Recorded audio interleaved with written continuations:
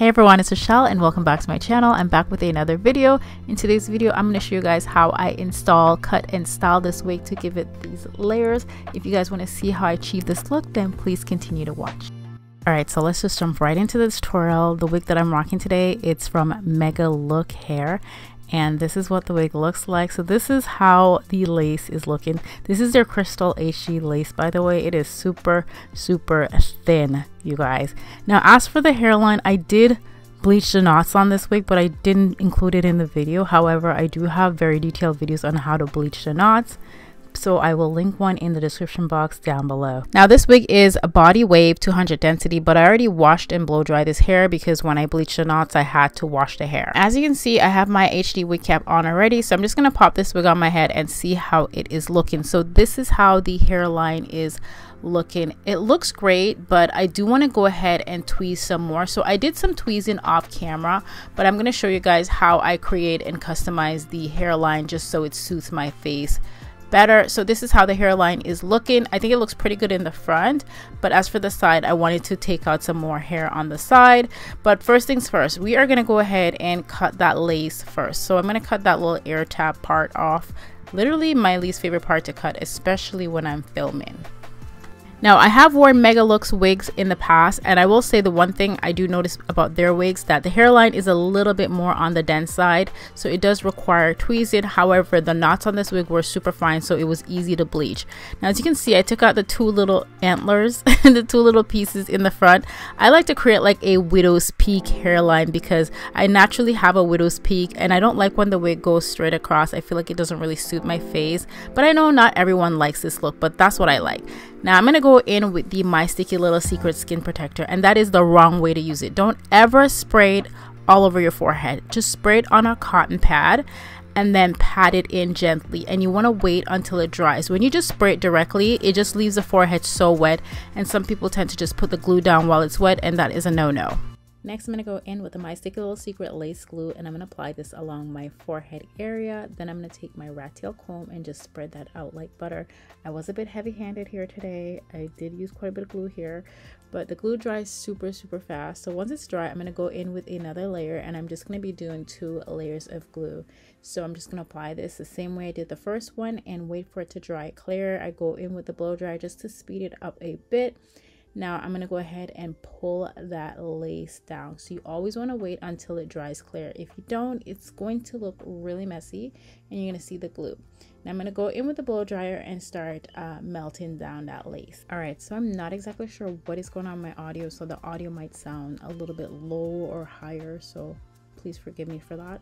Now I'm going to go ahead and do the same thing to the sides. I apply the glue at the sides and I wait for it to dry clear. Once it's dry clear, I'm going to go ahead and go in with a blow dryer and just melt that lace into the glue. The good thing about this lace, it is super thin. Honestly, I love working with HD lace because it just melts into the skin so flawlessly. And I'm doing the same thing on the other side as well.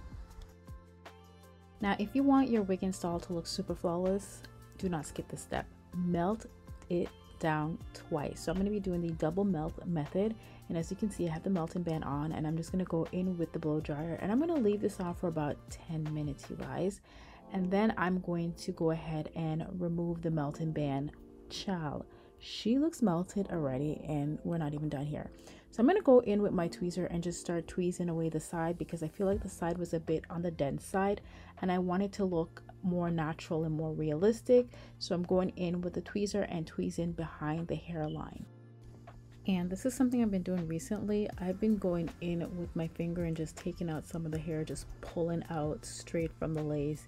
You got to be super gentle with this. I do not really recommend doing this, but you know, I'm very gentle when I do this, not to rip the lace. But honestly, I love how the hairline looks now and I'm very happy with it. So now I'm going to go in with the eyebrow razor and just start cutting away all that extra lace. I love this hairline, like it is giving natural. So now I'm going to go in with my cuticle scissors. You guys know I love using cuticle scissors because it just goes really close up to that hairline, and I start cutting away all that extra lace and hair that I don't need to create the most realistic hairline I can get. I can tell you right now, I did kind of over bleach this hair a lot, but it still turned out pretty good. So I'm going to go in with the My Sticky Little Secret melting spray now, and this is what's going to give my wig the most seamless and flawless finish. So I apply that, and then I go in with the blow dryer, and I'm going to go ahead and tie this down again with the melting band. This is what's going to make it look super flawless. Now I wanted to add some layers to this hair just to give it some body. I didn't want it to just lay there flat, so I added some layers to the front of the hair, and I'll be honest, I kind of went a little overboard in the front. I did cut it a little shorter than I originally wanted, but there's no going back now. There's absolutely no going back now. So I turned it into a side part, and I wanted to take off some of the length off of this hair because it is really long. 24 inches is really long on me, and I kind of wanted it shorter as well. So I don't like doing a lot of baby hairs. You guys already know this. I like to keep it very minimal, so I just kept it really natural and minimal. And I'm gonna go in with my T3 curling iron and curl this hair. Guys, I was thinking about getting the Dyson or maybe a Dyson Dupes because honestly, I'll be honest, I'm not the best when it comes to curling.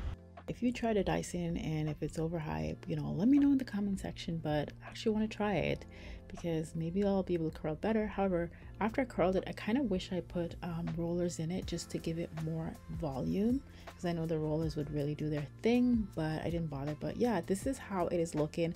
I love the fact that I added layers because I really love how the layers look with the side part. So yeah, this is pretty much the completed look.